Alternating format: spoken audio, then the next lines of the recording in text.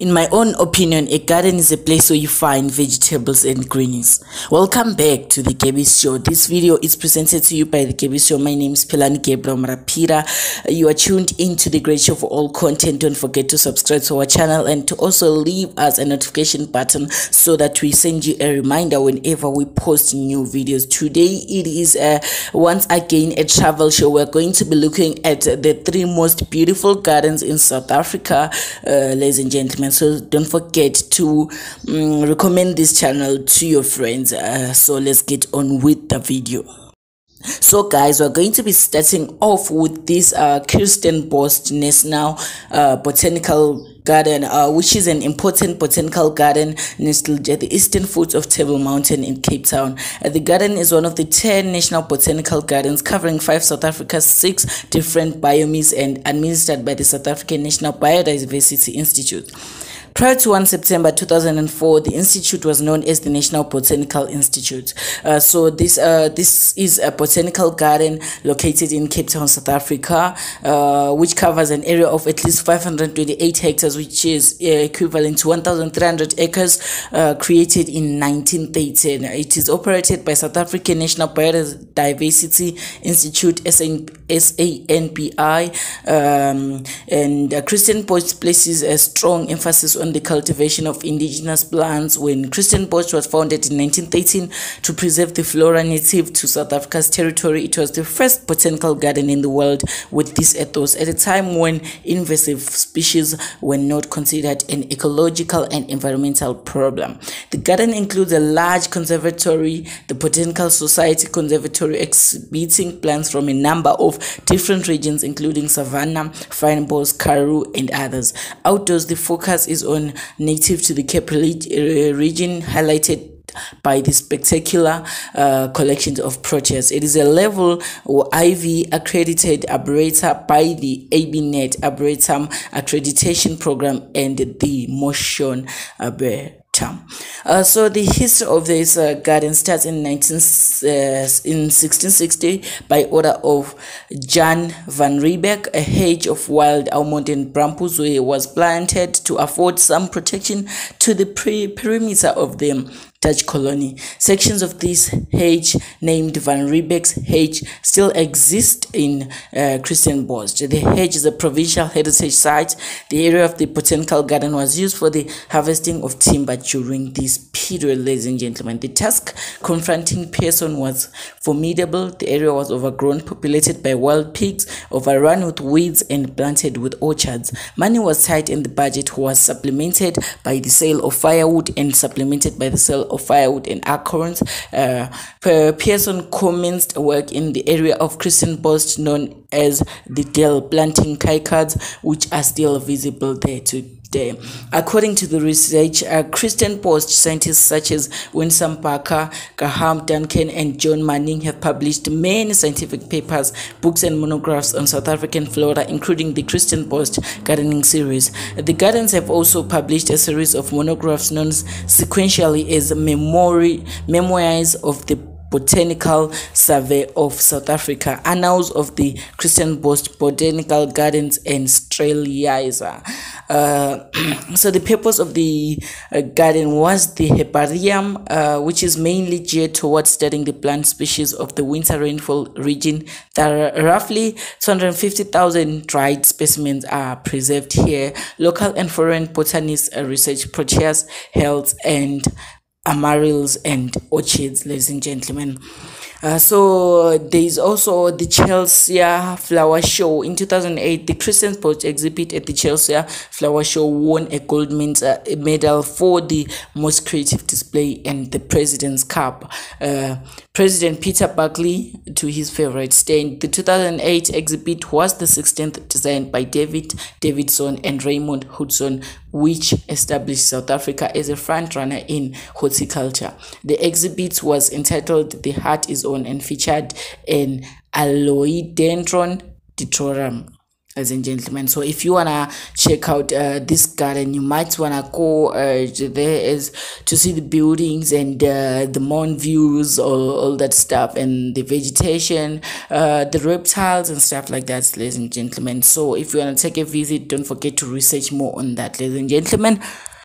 And ladies and gentlemen, we also have this garden which is situated in Pretoria. The Pretoria National Botanical Garden, NBG, was established in June 1946 when the University of Pretoria granted approval to the Department of Agriculture for the development of a botanical garden on a piece of land that was previously part of the university's experimental farm. So this garden was established in 1946, as I have said, ladies and gentlemen. This is a very beautiful garden. As you can see in the pics, there is also a waterfall, there is also hotels, there are many things you can enjoy when you go to the Pretoria Botanical Garden. The main reason for the transfer of land from the university was that the land had been found to be unsuitable for agricultural experimental purposes, owing partly to its isolation and also to the presence of an abundance of poison leaf, which is named Digipetalum cymosum, a plant which is poisonous to livestock. That's why the university was moved away from that place, and that's when the Pretoria Botanical Garden was created. So private properties along the northern part of the ridge were acquired by the Department of Agriculture. The garden was officially opened on 23 October 1958. The photograph was taken at the opening of the garden in 1958. I will show the photograph and the pictures. It is quite amazing to see how many trees and plants have been established in the garden since then. The National Herbarium was inaugurated in 1973. The Botanical Research Institute was initially known as the Pretoria National Botanic Garden and could only be visited by special arrangement because it was primarily as a research facility under the management of the Botanical Research Institute (BRI), which traces its origins back to 1903. The institute amalgamated with the National Botanical Gardens of South Africa to form the National Botanical Institute in 1989, which in turn became the South African National Biodiversity Institute (SANBI) in 2004. The garden was opened to the public on a daily basis in 1984. So the Bolusanthus Avenue is what I just showed in pic. The planting of Bolusanthus species trees by Mr. John Evans in 1946 was one of the first plantings in the garden. A small thatched stone building adjustment to the waterfall, which was previously used as the botanical tea garden, was built in the late 1950s and initially served as the first office of the botanical garden. So this is a beautiful garden. If you white man visit there, so you should go check it out, ladies and gentlemen. This Pretoria Tea Garden has also a waterfall. It is a shaded area where the tea garden and waterfall are situated. It's very popular with visitors who enjoy the tranquil atmosphere under the big shade trees. It's a favorite spot for photographers. The side garden adjacent to the tea garden boasts a variety of indigenous kykards. A pathway takes the visitor through the kykard garden over the ridge, where spectacular views of the surrounding suburbs can be seen to the other side of the ridge, where the succulent garden is situated. The newly developed self-guided tree road was meanders past the kykard garden and in the Pretoria Botanical Garden.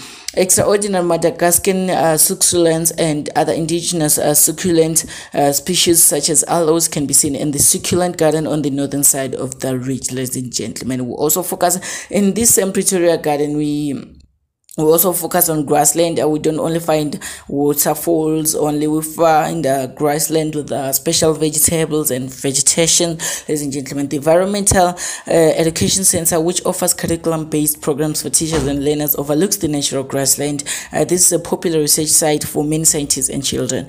Here, visitors can see a very large variety of wild flowers that display their splendor in spring and summer.